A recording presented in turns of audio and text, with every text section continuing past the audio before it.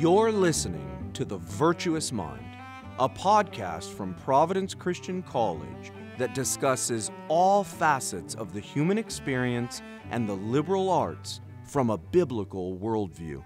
I'm your host, Dr. David E. Alexander. How much money will I make? Most college graduates will ask this question as they embark on their professional endeavors. While profit and fiscal stability are essential to succeeding in the free market, the allure of riches can become a snare and an idol if one's affections are not paramountly grounded in Christ and His Word. How can young people pursue financial success and monetary gain while simultaneously seeking to honor and serve the Lord in their vocational settings? Joining us on today's episode is Brandon Addison, Assistant Professor of Business Administration at Providence Christian College. In addition to being a teacher, Addison is a Providence alumnus and utilizes his experience both as a professor and a Providence graduate to help college students navigate their spiritual priorities as they pursue their careers. Brandon, thank you for joining us today. Thanks for having me, Dr. Alexander. Can you give us some insight into how young people can seek God first while still desiring profit for their labor? You know, that's a great question, Dr. Alexander. In high school geometry, I would despondently wonder, when am I ever going to use this? And it's a refrain that continued with me into college when I looked to get pesky prerequisites completed as quickly as possible. I viewed my education as a means to an end or an instrument. In other words, get a degree so I can get a job doing what I want, making the money I want to do the things I want to do. Learning was just a necessary evil to be endured on my way to the job and the salary I wanted. I was oblivious to how counterproductive my attitude was to my goals and how inconsistent it was with my faith. Along these lines, there's a really good book called The Fifth Discipline by a man named Peter Senge, and he notes how modernity's new material and economic abundance impacts the relationship between learning and work. He says, material affluence for the majority has gradually shifted people's orientation from an instrumental view of work, where work was a means to an end, to a more, quote, sacred, quote, view of work, where people seek the intrinsic benefits of work. So when subsistence required painstaking work to survive, the purpose of work was to stay warm with a full stomach. And this is the instrumental view of work.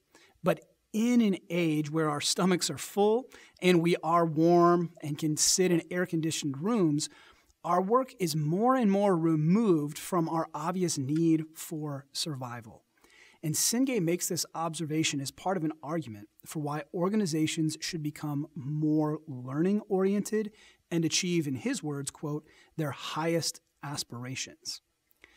This, quote, sacred view of work, Senge says, requires that people and organizations focus on learning about the complex systems in the world. Such learning is both existentially satisfying and economically productive. Without a sacred view of work, people's vocations become aimless drudgery and organizations atrophy. Later on, Senge argues and seeks to define how organizations can develop their vision and purpose in reaching these higher aspirations. Here's his important quote. By purpose, I mean an individual's sense of why he or she is alive. No one could prove or disprove the statement that human beings have purpose. It would be fruitless even to engage the debate. But as a working premise, the idea has great power. One implication is that happiness may be most directly a result of living consistently with your purpose. Now, for a book with much wisdom and inspiration, it's surprising to find such a central element of the book's thesis rooted in nihilism.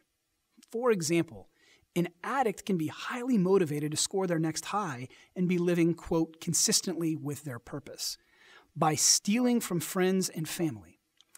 This utilitarian definition of purpose leads into a slavery of our own desires, the very curse that Christian theology describes as sin. Fulfillment is not found in self-constructed purpose, but rather in God's purposes for creation. One's vocation, teacher, lawyer, doctor, homemaker, plumber, farmer, the list goes on. All of these things are tools that God uses to demonstrate his goodness, beauty, and redemption in the world. Humanity is created to care for and tend God's creation. Sin does pervert creation, but it does not subvert God's care or sovereignty over it. The Apostle Paul explains how this is a fulfillment of the gospel message in Colossians 1:16-20. He says, "For in him all things were created, things in heaven and on earth, visible and invisible, whether thrones or powers or rulers or authorities, all things have been created through him and for him. He is before all things, and in him all things hold together. For God was pleased to have all his fullness dwell in him, and through him to reconcile to himself all things, whether things on earth or things in heaven, by making peace through his blood shed on the cross." Now, all things have been created by and for Jesus. That includes high school geometry and prerequisites that we have to take. And Jesus has reconciled all these things by his blood. This is why, in direct application of this reality, Paul charges Christians in Colossians 3:23, quote, "Whatever you do, do it enthusiastically as something done for the Lord and not for men." Now, coming back to Senge, Peter Senge is right. Modern people need and crave a sacred view of work. The problem for Senge's thesis is that nihilism cannot ground purpose or meaning. Scripture, however, grounds work with divine significance. The psalmist teaches us to pray, twice as a matter of fact, establish the work of our hands in Psalm 90, because humanity is imbued with a sacred calling to work as God's ambassadors on earth. Learning and work, therefore, are not primarily instruments to feed my own desires. Instead, learning and work are means by which God graciously accomplishes his purposes in the world. Such a perspective imbues what may appear to be menial tasks, like those geometry proofs, with cosmic importance. It also undergirds and further illuminates Senge's observation that, quote, "happiness may be most directly a result of living consistently with your purpose." You see, one's individual purpose is grounded in God's purposes in the world, which then allows us to anchor our individual gifts and interests in God's divine purposes. Within business, economics, and entrepreneurship at Providence, such a theological foundation fuels the pursuit of learning about God's world in the realm of business, not primarily as a means to a high salary and a comfortable job, but out of a heart of worship and wonder. As Jesus teaches in Mark 6, "Therefore do not be anxious, saying, 'What shall we eat?' or 'What shall we drink?' or 'What shall we wear?' For the Gentiles seek after all these things, and your heavenly Father knows that you need them. But seek first the kingdom of God and his righteousness, and all these things will be added to you." Food, drink, and clothing are human necessities. Jesus does not denigrate these things or the concerns that may arise from them. But he teaches us that as we seek God's kingdom, our needs will be met. And it is with this confidence and conviction that we pursue the study of business and develop graduates who seek to positively impact their church, community, and world by the grace of God. You've been listening to The Virtuous Mind, a podcast from Providence Christian College.